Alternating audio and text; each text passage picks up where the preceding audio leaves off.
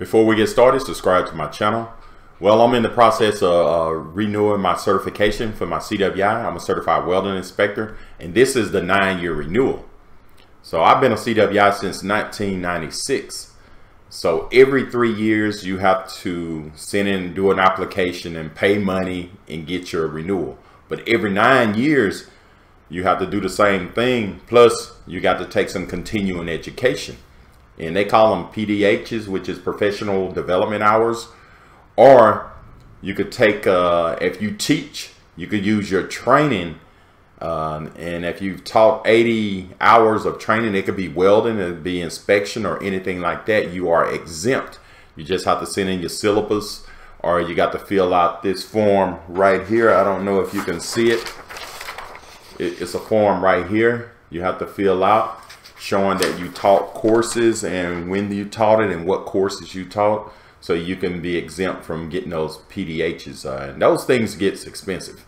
So I'm gonna walk you through the process. You're gonna see what I see. We're gonna go and do my renewal. And before you start your renewal process, make sure you have your eye exam done, which I have that done, and make sure you got a passport type photo.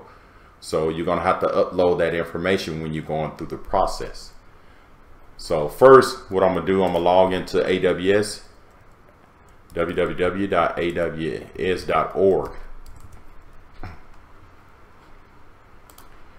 And what I'm gonna do, I'm gonna go ahead and log in. So here at the top, I'm gonna hit log in. So I'm gonna hit certifications right here. I'm gonna go to apply wizard.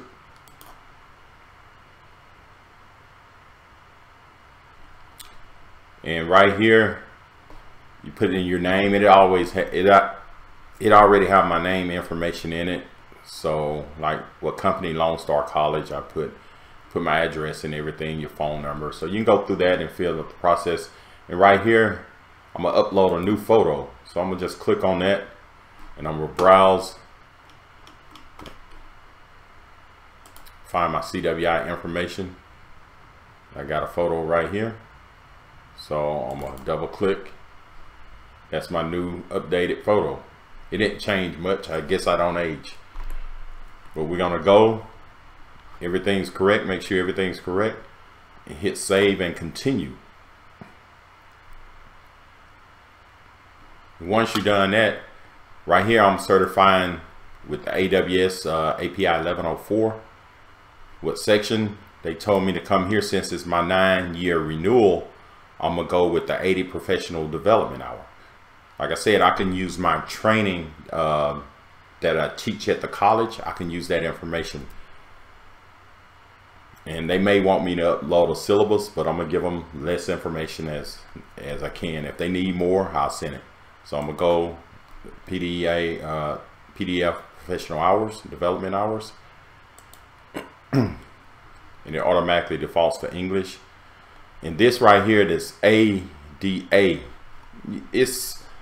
I called them and they said that if you're taking a test going into the school, it's for like if you have any disabilities, you want to fill out this form and submit it. And she told me I could just skip this step 4.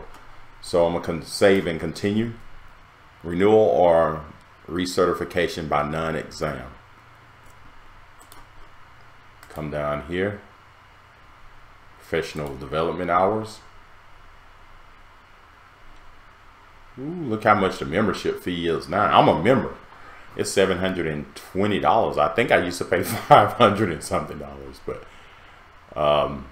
this membership right here, this 9-year, is $720.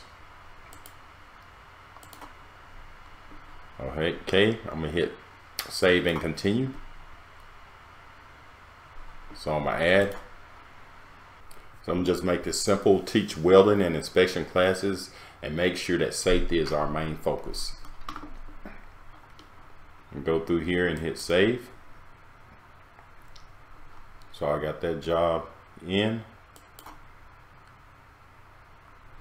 So I'm gonna upload this form right here just to see if they want the See, I have my syllabus and everything, but those syllabus is pretty long. One of them 17 pages and the other one 8 pages.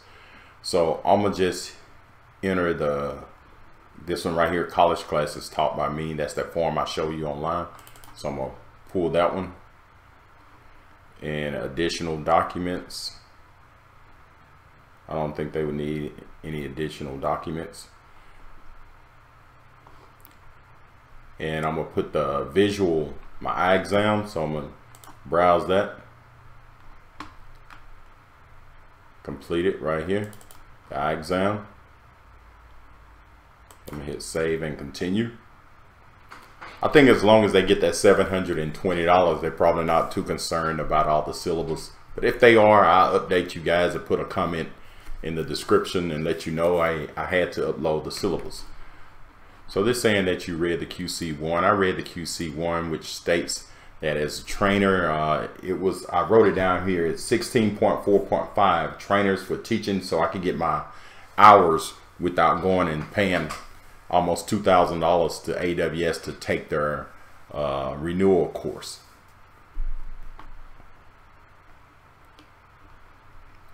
So I test and I agree.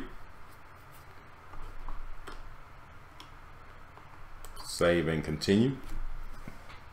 Oh, now it's time to pay. So, and hit submit. And there you go. It says paid. So status says paid. CWI API 1104, the PDH, professional development hours, because I teach. And that's it. So I should be getting some updates from AWS saying that, hey, we got your money. We fit to send your package. So the package is probably going to include the stamp, and you're going to get your little plaque that you can put on the wall, and you're going to get a certification card saying you're good for another 3 years. And I think this payment that I made includes a 3-year AWS membership fee also.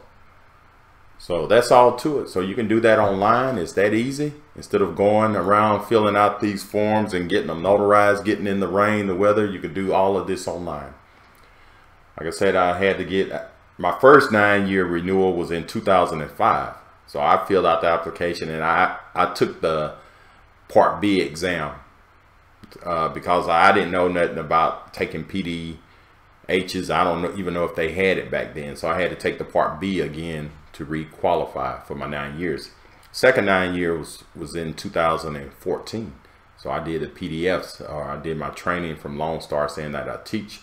And this third time is 2023, my third 9 renewal. And I'm doing the same thing as I did in 2014. Don't forget to subscribe, like, turn on your notifications, and share this video. Also leave comments.